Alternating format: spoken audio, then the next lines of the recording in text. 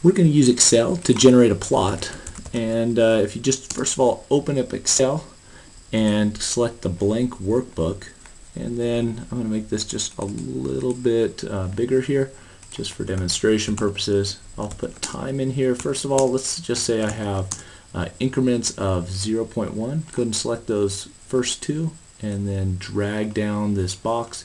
Excel will see that you want to increment by 0.1. Okay, and then let's just do sine of time, and then that's going to be sine of this A2 cell. Put equal sign A2, and then if you just double click this box off to the right, it'll fill down the sine of those times and then the cosine of time as well. Okay, so let's do the cosine, and there we go. We have these two. And then what I'm going to do is select this region. One way that you can do that is just with the mouse. Just go ahead and select down. One of the reasons I don't like this is because sometimes you go past it and then have to go back. It's kind of like a stranger dance trying to figure out how to get this data in there. So if you just select A1 and then hold down the Shift key and then hit the right arrow twice, you'll get A, B, and C columns in the first row 1. And then if you hit the down arrow, you'll see that you get more data. But let's say you have 10,000 lines. It can be hard to select that, and so you just hold down the Shift and Control key and then hit the down arrow, and then you get all of the data that you need. Okay, and then what I want to do is go ahead and insert, and there's a number of plots here. There's a lot of different plots that you can select. You have recommended. One of the things that we typically use are scatter charts. Okay, so let me go ahead and just put in a scatter chart, and you could either have that as a separate tab there or just on the page where your data is. Okay, so now let's just go ahead and modify this a little bit so that we get the right kind of plot that we want. So one recommended thing for those who are colorblind, for example, is you want to make the plot easy for them to see as well. And so if you select one of them, let's say we want to format the data series, so just right click it and format data series, and then we can change a couple things about this. Okay, so maybe include a line in there as well, so in black and white you can tell the difference between the two. Okay, and then another thing to keep in mind is for journal publications is you don't want the title in there. You'll include that as a caption later. Okay, and then you can also adjust where you put the legend or change that as well. Okay, now if you want to change the font size, okay, then go ahead and just select the plot and go over to Home, and let's see, I'm not selecting the right area here. If you're selecting just this internal graph, you won't see the options for font, so you have to select off of that, and then you can come back over here and you can just increase the size of the font. Okay, it makes it a little bit easier to see. Now let's say we want to change the limits of where it's plotted. Go ahead and just double click that. Let's go ahead and double click this, and let's see, text options. Let's see if we can find this. Okay, there it is. Double clicked it. The maximum here, and these are some of the axis options. Okay, so let's say I only wanted to go up to 3, even though the data extends beyond that.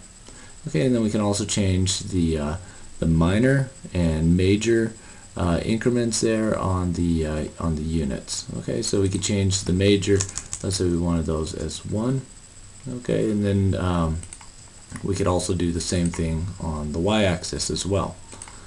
Okay, so let me go axis options and maybe go down to -1 and then +1, for example, And okay, so it might be just a little bit easier to read. You may have to move your legend over to another spot, for example. Okay, and then to export this out, as I mentioned, I don't recommend this for like journal publications if you're in a scientific community, but it's good for like PowerPoint, for example. So you can just copy this plot now and go into, for example, PowerPoint, open up a new blank presentation, and okay, so let me just create a new slide here, and I'll delete this.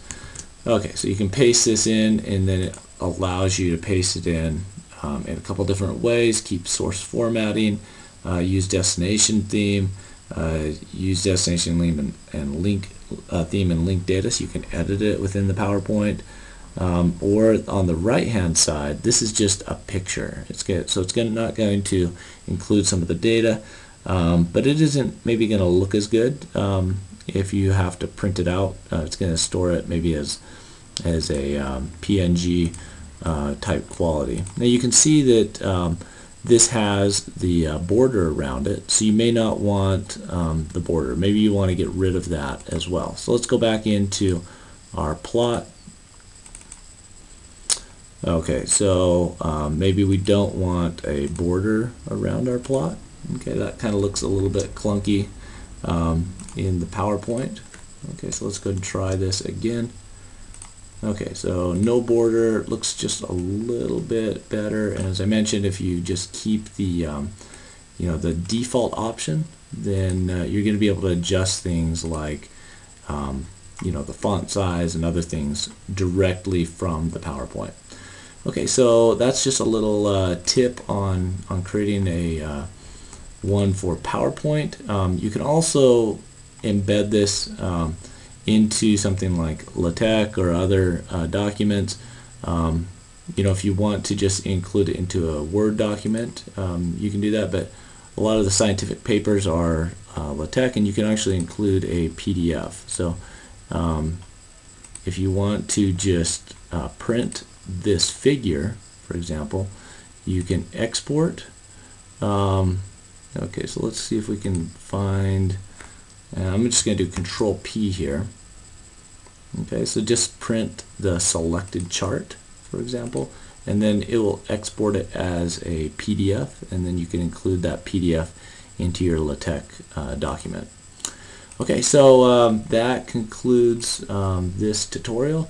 There will be some additional tutorials here at the Chemical Engineering Introduction to Programming site, where we have the Excel and VBA. You'll see this same demo in MATLAB, and then also the same demo in Python as well.